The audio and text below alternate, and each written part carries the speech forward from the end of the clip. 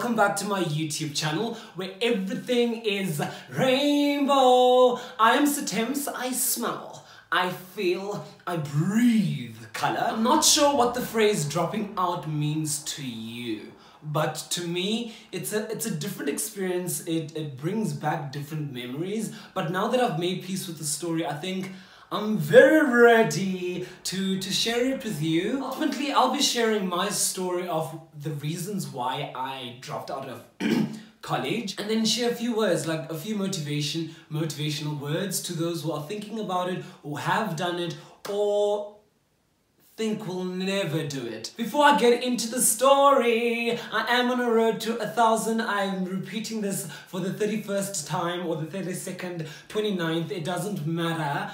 On the road to 1,000. Kindly, if you are brand new on this channel, don't forget to subscribe down below and click that bell button so that you can get your instant notifications. And to those that have been, you've done this, you are there, mwah, thank you so much, beautiful. Let me take you right back to matric so that you can understand the story. So, when I was in matric, fabulous time of my life. I really did enjoy it. I won't even say it was a peak. Matric for me was an idea of if you really want it, you can go and get it. During matric, I was head of my school. That was a goal, so that was beautiful. I even was part of a team that hosted a fashion show. That was always something that I wanted to do. So that was a tick on my personal bucket list beyond just the teams. Coming to Johannesburg when I was matric for a scholarship competition, that was also fabulous. We won that. It was such a good time. It was very nice. There were a few rejections, but I got what I really wanted, which was my dream college to study at a performing arts college in Cape Town, or to study law/accounting at one of the university I applied to. And I did get I got both. So I had the beautiful options, so it was a matter of which one do we want. Okay, listen.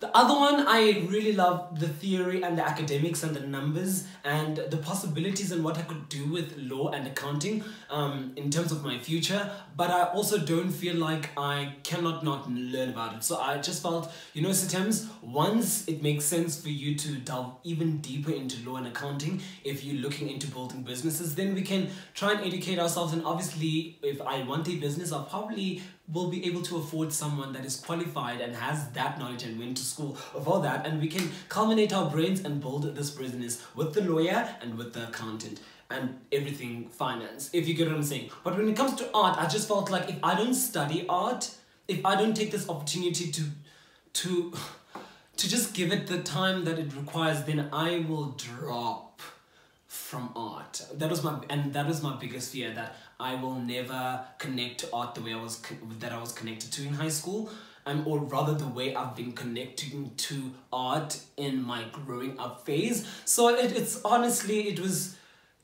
clear for me. Okay, babes, you went to Johannesburg for a art competition. It was dance and you won that. You have money to continue, and also I had a scholarship in high school that was like, SiiTHEMBS, we will support your dream wherever you continue. So I was like, okay, there are people that are gonna assist me, and then my mom as well we'll cover up whatever needs to be patched. So that was like sorted. Whereas I felt like for the academic degree, it was, I'm just gonna be doing this because I can, because my mind is able to just ingest this knowledge. Anyway, let me move this from that. I chose art because it makes the most sense, and there's no way I can escape. There's no way I can escape art. There's absolutely no way.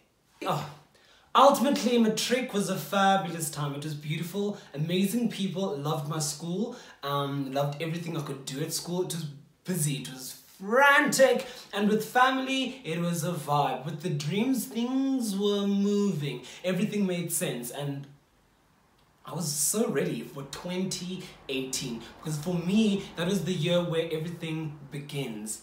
So, it's 2018, the 20th of January. It's the morning, it's orientation, and school begins. The life of wearing that uniform is over. Now we begin wearing our clothes, get to class, and really start working towards What's in your When I arrived at school, oh, before I even talk about school, I studied dance. Well, I studied performing arts, and there was dance involved, which was the dominant factor or dominant art form that we did. In like, there was so many different, from ballet to contemporary to hip hop to jazz. So we focused on a dance in our performing arts institution, but we also did drama, which was a big factor, my favorite factor. Oh my gosh! And then we did a bit of singing then there, and other elements that really would help you as an artist after you finish school. So it was really a beautiful experience. So like the beginning of the year just made sense. It just made sense. As nice as things were, I did feel a little bit imbalanced day by day. And a lot was changing, and I could notice with myself. Because when I started the year, I used to arrive 15 minutes before, and I was very excited. And as the year was going along, I started arriving on time. And the year went by, and it was 10 minutes late. 15, it was 30. Could be an hour. I played around, honestly. And deep down, I wasn't bothered, but I was also bothered. I was bothered that I wasn't scared to be late anymore. I was bothered that it didn't matter that I was going to miss this part of the class as if it's not important. For me, that didn't make sense. If that. And the other things that I've left home from the beginning of the year, living alone, and I'm starting this whole life. I'm in college, I live with someone, I share in the room. Not that I need to deal with, and in a different space. There's a lot of adjusting basically that I'm talking about, that I was going through. And during my adjustments, there were things that I was adjusting to that I didn't like, that I did like, that I had to make work, because that's how adjustment goes, right? But school just wasn't making sense. Not in the idea of the institution or the building itself, but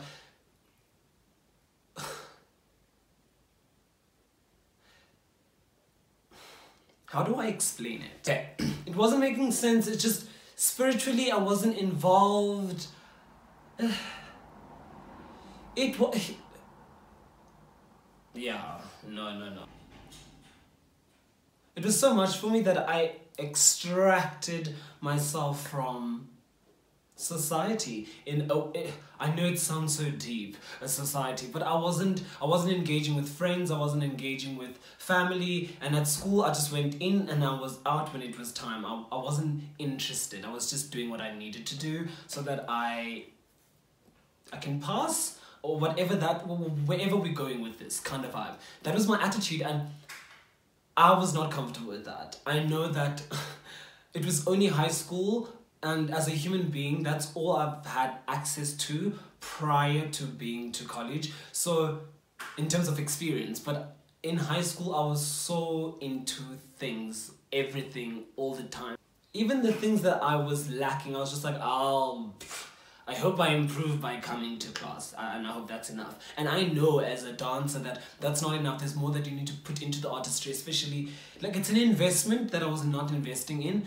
Okay, just to crunch it up, essentially, with the whole dropping out, I would say I dropped out specifically purely because my spirit, my energy was not balancing, and it was just not getting there. And the more I felt like it should, and I can try, it was just like, it's not happening. And also I was just not liking, I was starting not to like dance, which is not a true feeling. It's not a true feeling. I know it's not a true feeling, and definitely was not a true feeling. And it was not this, I don't think it was the institution itself. No, definitely not. It's just for me, each institution has its own vision, mission, and what it goes about. You as an individual go to it to be ready to be led by how they lead, you know what I'm saying? And I think for me, I mean, I've never been there. It was a trial and error kind of vibe where I'm gonna go into this institution and I'm hoping that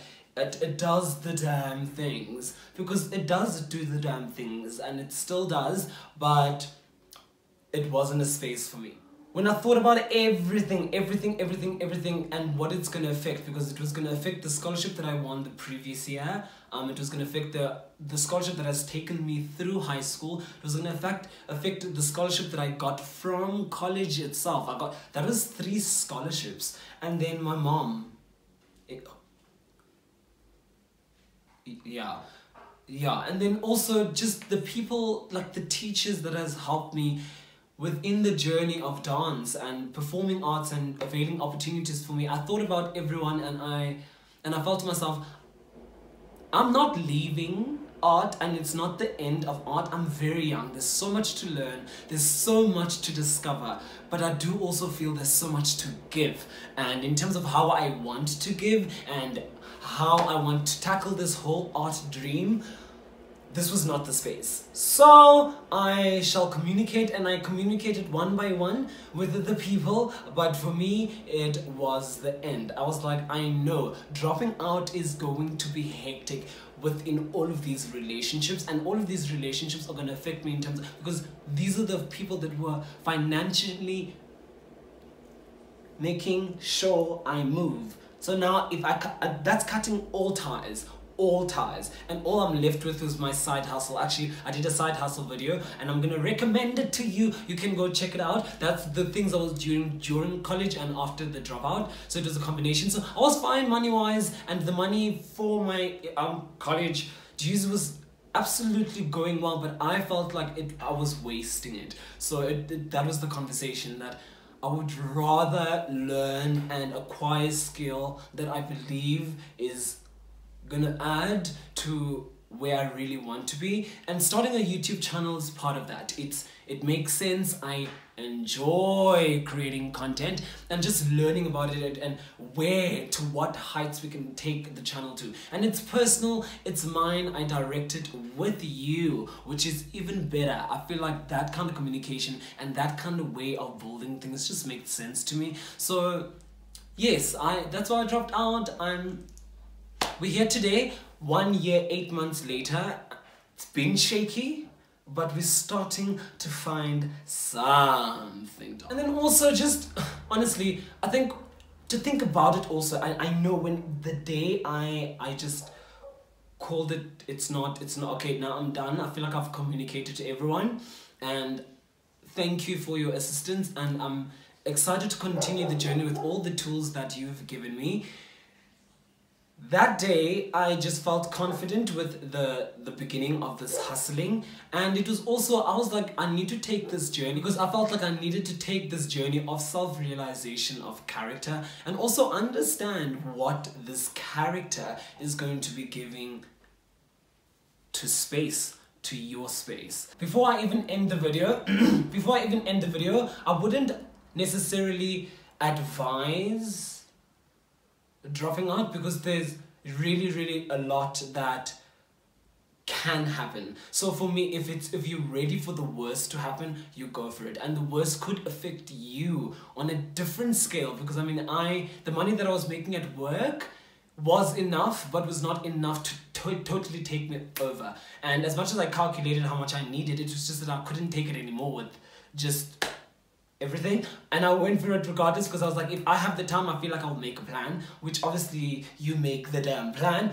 Now, I would only advise it if you go through the conversations with the people that are a part of your learning process, like lecturers, and you can even go to people that can help you in terms of personal career guidances, your parents, your friends, everyone. Speak about it. I feel like the more you speak about it, I didn't speak about it as much as I feel like I should have spoken about it, but speak to someone. It is not an easy decision. But if you're still at school, honestly, I would advise you stay at school, purely because I feel like you also need to ask yourself, why am I at school? Why am I at school? If you're there because you see yourself one day, 10 years later, in some sort of version of what you're currently doing, then it makes so much sense. Which was the same thing for me, but I really wanted to tackle it in a different way. And also and it wasn't even institution-wise just only. For me, it was space, it was where I was living, it was energies, it was a culmination of so many things, and I was just like,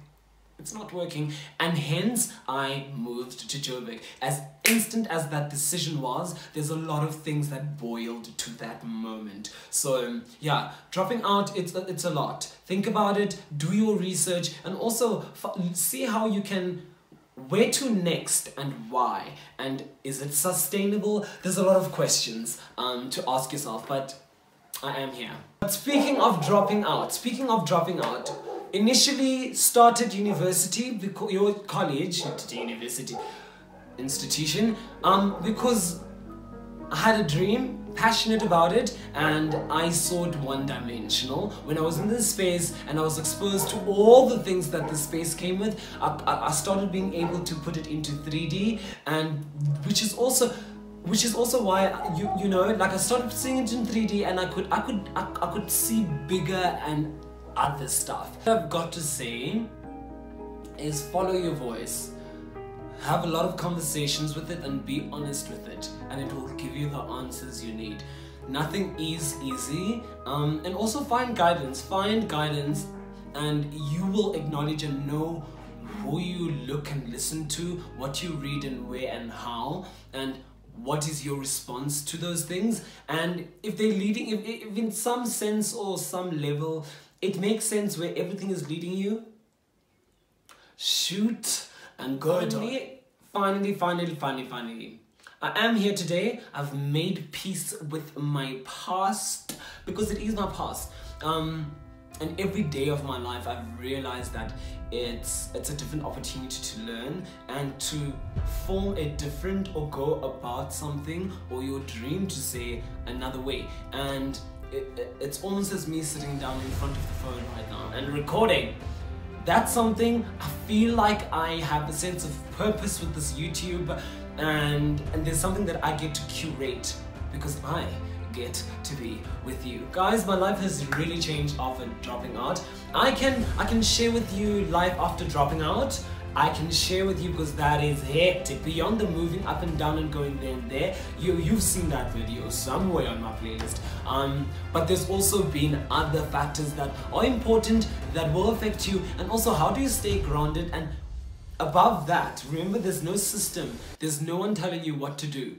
How do you create your own system? I have mine. It's and I can share that with you. I'm super happy, and I feel like I feel so relieved that I have shared the story. It's done. It's over. Let's do YouTube.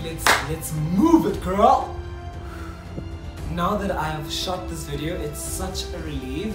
I'm so glad that I've shared this story with you. Now that I can move on, you know, YouTube is the side hustle, darling. If you're brand new and this is your very first video that you are watching, welcome to the Rainbow family. Otherwise, I am SiiTHEMBS, darling.